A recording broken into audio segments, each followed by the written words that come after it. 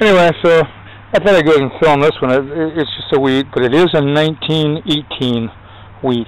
So they're getting older. I'm under a clothesline. Of course, always a great spot. And I was through here Thursday night, but quickly because I went towards the front yard. But I'm in the backyard today, and today this is the third wheat penny. I didn't clean the other two good enough to get dates off of them yet, but I'll clean them up and post them when I get home, and I'll get back with you if I find anything more. Hey guys, another wheat.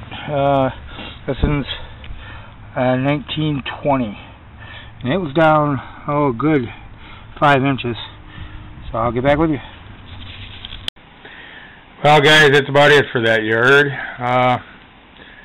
Come up with 4 more wheats today. An hour into the hunt, I told myself I'm not leaving here till I find another silver coin, but about 5 hours into the hunt, I decided that meant I was going to have to move in with Verna, which wouldn't work. So just didn't happen today, but 4 more wheats, 2 1920s and 2 1918s. Found 27 cents in clad.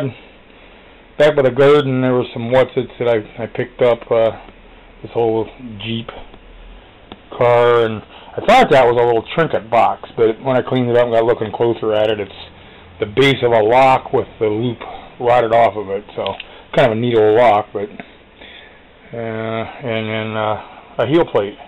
And that's all I picked up today, and oh gosh, pretty close to 5 hours. So, but that was a total of 11 wheats, an indent, and 2 mercury dimes out of that yard. So it was good, but I went over it every which way, 90-degree swipes, and you know, went 45 degrees caddy corner back over, and they're just, I don't think there's anything else there to find. So